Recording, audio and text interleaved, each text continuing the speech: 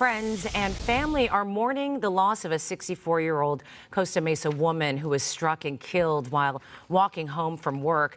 Police say the driver who hit the woman drove away without stopping to help. Beth McDade live for us in Costa Mesa tonight with more on how this very popular member of the community is now being remembered. MB?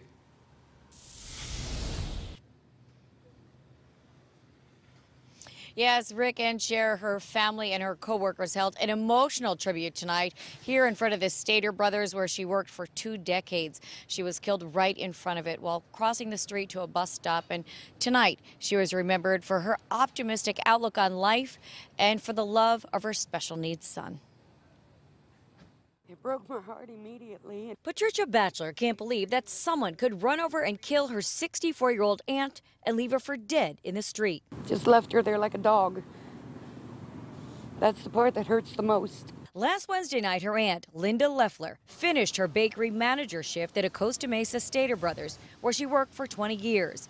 And then as she crossed right in front of the store to a bus stop on Fairview Road near Baker Street, she was killed by a hit-and-run driver. I was told that she was thrown approximately 60 feet, so he had to be speeding. We're told the deli crash occurred at 9:03 p.m. Her family and her Stater Brothers family released balloons at that same time this Wednesday during a candlelight vigil in front of the store. I heard Thursday morning of the incident and I couldn't stop crying. Police say they're searching for a light-colored Toyota SUV with front end and windshield damage.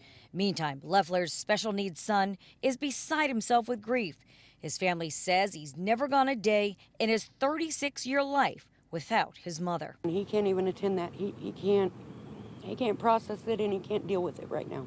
He sat in the closet. He mainly stays in his bedroom. His family says he's too overcome with sadness to attend the candlelight vigil, where his mother was remembered for her sense of humor and her kindness. She would give anybody the shirt off her back, just to help. I mean, that was just the type of person she was. Well, police also tell us that the Toyota they're looking for has a missing Toyota emblem on it. Now, the victim's niece is offering a $5,000 reward for tips to help to lead to the arrest and conviction of this suspect. All you have to do is contact OC Crime Watchers or the Costa Mesa Police Department.